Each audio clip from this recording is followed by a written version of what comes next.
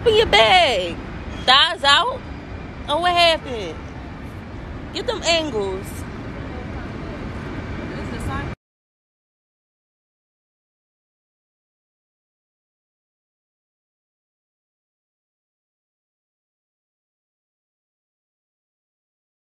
Hey y'all, so I'm super duper excited to do my first ever cooking channel.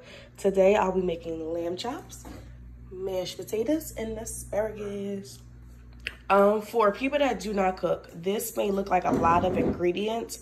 However, it's not, and because I know that it may look like a lot of ingredients to people that do not cook, what I'm going to do is I'm going to start off with the lamb chops first, then I'll do the mashed potatoes, and then I'll do the asparagus. I don't want to overwhelm anybody. Maybe somebody just want to learn how to make lamb chops. Maybe somebody just want to know how to make homemade mashed potatoes or just asparagus. So I'm going to do things step by step for you guys just to make them easier. First up, we have our lamb chops. I've transferred the lamb chops into a pan because I'm going to put them in the oven with a little bit of water and on 350 just so they can be tender. So first we have our yellow mustard. We have our chef-based seasoning salt. Now ladies, you can use gents, you can use whatever kind of seasoning salt you desire to. Then we have our rosemary leaves. You can use fresh rosemary. Unfortunately, I didn't have none today and I wanted to show you a cooking video. Next, I have some Jamaican curry powder. I'm going to put a little bit of that on there. And then I have barbecue applewood seasoned by a black-owned business called Dash of Daisy. And then I also have Dash of Daisy honey garlic pepper seasoning. And also, I also use honey, any kind of honey you want to. And then I use Dash. Now, you can find this in any grocery store or maybe Amazon. But these right here, this is a black-owned business, so you can find them on her website. And this is also black-owned as well. And if you don't have that, you were like, oh, I got some lamb chops, I'm gonna make them. Use regular seasoning salt. You can use whatever kind of barbecue, applewood, or honey, or something, you know, just to improvise. I know everybody's palate is different. When I make lamb chops, I like them to be like sweet and savory when they're going in the oven. So I'm gonna start off with the chef-based seasoning salt. It's only a little bit left, which is fine. We don't need much because I don't really like seasoning my food with salt. So that's good because lamb chops need a lot of seasoning in my perspective. And then next up, I'm only using a little bit of curry powder. The holes are big, but so just going to sprinkle, sprinkle, sprinkle, sprinkle, sprinkle, sprinkle. And then we have the Dash. This is no salt, so you can do whatever you want to do with it. This is mine after I put it on there. And next up, I have the barbecue applewood. So here we go. And I'm not going to put that much of barbecue applewood on there. And the leftover that's in the pan, I'm just going to turn these around and then I'll show you guys. So next up, we have our unfresh rosemary, LOL. But yeah, because I really like fresh rosemary, but I guess it still gives it the effect, okay? And then lastly, we have the honey garlic pepper that we're going to use for it. This looks good. I'm cracking up. Talking about it look good and it's just a seasoning. So mustard. The taste of the mustard will not be in there. It's kind of like a tenderizer, but mustard just does something. So I won't put the mustard in there yet because remember I told you guys I want to flip it. You see all that excess seasoning? We're going to put the bottom of them in there and we're going to let them get seasoned like that. Because you know, we ain't wasting no seasoning over here, okay? So y'all see it? See? You see they look all nice and well seasoned and things like that. So now we have the lamb chops. You see they're well seasoned. And now this is when I'm going to add the mustard. I'm going to put a little bit. Well, this might like a lot to y'all, but you know, once they get tenderized. And y'all, I'm so sorry. I forgot to say that I put peppers and onions on my food. So you see, cut them up. They're nice and pretty and colorful. So yeah, you know, we going to put these peppers on this good lamb chops, okay? I didn't realize how many peppers and onions I had, but You know what? We're going to do it anyway. And yeah. Because it's going in the oven, I have water. I got the smallest glass I have. And I'm just going, I always pour outside of, like where I see the food at, I don't pour directly on it. So put some water in there. And now I'm going to put them in the oven. I'm going to put them in the oven on 350, and I'm going to let them cook until I start to see them get a little brown at the top.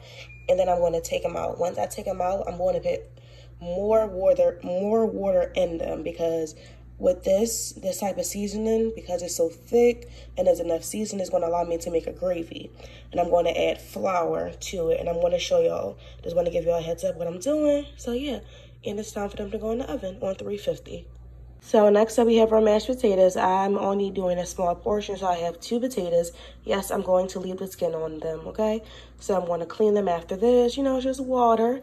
Then I have Parmesan cheese. I have canned milk, salted butter, and salt and pepper. Y'all probably like, where the rest of the ingredients for our mashed potatoes? I grew up with a grandmother from the South, so her mashed potatoes was simple: salt and pepper, butter, salt and pepper, butter, milk, stir them up. Delicious, okay? You don't have to do all that extra stuff, especially if you're a beginner. So I have this butter right here, and for this, because only 2, I'm going to use 2 teaspoons of butter. So I'm just going to cut it right here, and bada boom, bada bang. So I just wanted to share the ingredients that I use. So I am going to boil these. I did poke holes in them because I'm not sure if you can see, I did poke holes in them, and I'm going to boil them, and then I'm going to show all you guys the ingredients together, how I whip them, and then we just gonna serve them, okay? Yum, they're out of the oven. They've been there for about half an hour now. Y'all see how the mustard got darker? Yep, exactly how I wanted it to. This little pepper burnt a little bit, but that's okay. So like I said, we was going to add a gravy because, you know, got some mashed potatoes. So excuse me, my all-purpose flour look. I'm going to add some all-purpose flour. And here, see, just gonna add some. And then I like, this girl crazy. Nope, I'm not. I'm getting ready to stir it around. So I added the flour. Remember I told you how you gotta season them well enough where as though you can move them around in the back of the seasoning. I flipped them around. Look at that. Excuse the glare. Look at that seasoning. Look at it. Do y'all see it? And y'all see the gravy, how it's a little light, but that's okay. So what I'm going to do is, I like sweet and savory.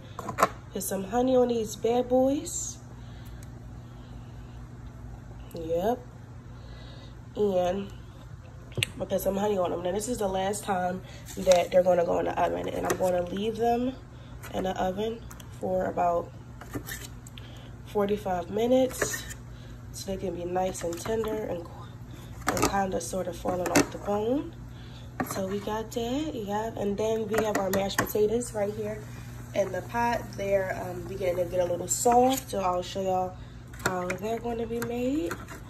Yep, yes. And then after that, I'm gonna show you the asparagus because that's the quickest thing. Y'all see, I'm just excited to show y'all because they're gonna taste so good.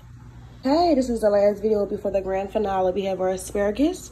I will be seasoning it with seasoning salt. I have a garlic butter sauce, just because I don't have any more garlic, so I'll use the sauce. I have my lemon. I'm gonna sprinkle that on there. Sazon. Back again with the dash, and back again with the other dash, the garlic, onion, herbs. I'm just going to put it in the pan for you guys. Now the pan that I'll show you guys, don't judge me because this pan is about 40 years old and it does exactly what it needs to do, okay? My pan that I had, don't judge me about. So I added all of the seasonings. Now we're going to go in just with a squirt of lemon. Y'all hear the pan starting to get a little riled up.